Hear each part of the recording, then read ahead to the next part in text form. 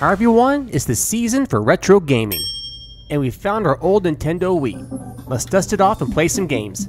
So after we plugged our old Nintendo Wii into our 10-year-old Samsung LED TV, we got this ugly black and white grainy looking picture. It looks awful. So what can we do to fix this? Well, we have a couple of options. The very first thing to do is to make sure the component video and audio are plugged into the correct ports on the back of the TV. And ours are plugged in correctly. Now go back to your remote and use the input or source button to find AV. Do not use component. It will not work. This is where most mistakes are made. Here's the AV. And the picture is no longer in black and white. It's full color. But what if this didn't work for you? What other option do you have? The only other option you have is to buy a Wii to HDMI converter. And this converter will cost you about $10. Let's open the box and see what's inside.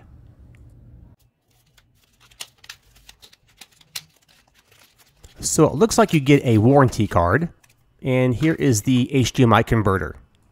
Not only does it come with an HDMI connection, it also has an audio out connection for an external audio. This converter connects to the video port on the back of the Nintendo Wii.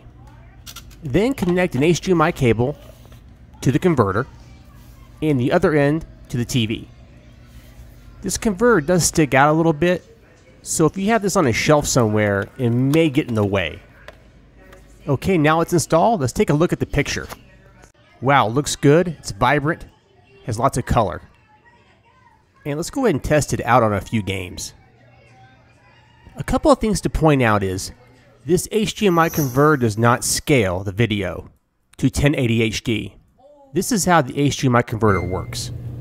After you plug in the HDMI converter to the back of the Wii, the converter taps into the component video output of the AV port, which is the highest quality the Wii outputs.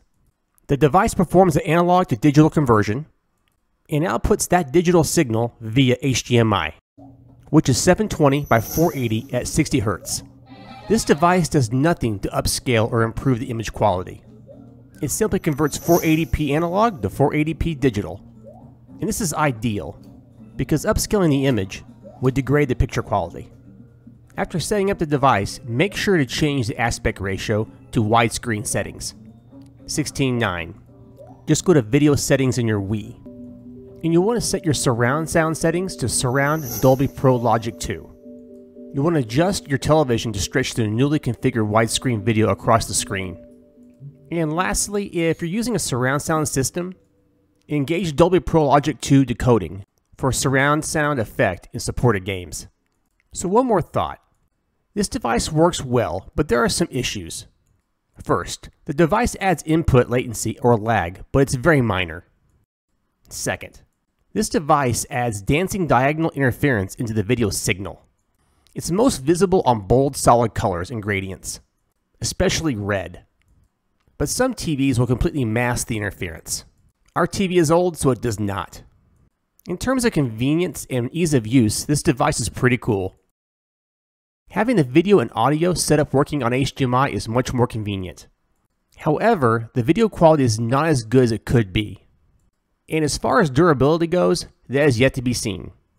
Well guys, I want to thank you for watching. If you like this video, give a thumbs up and share it. If you love it, hit subscribe. It's free.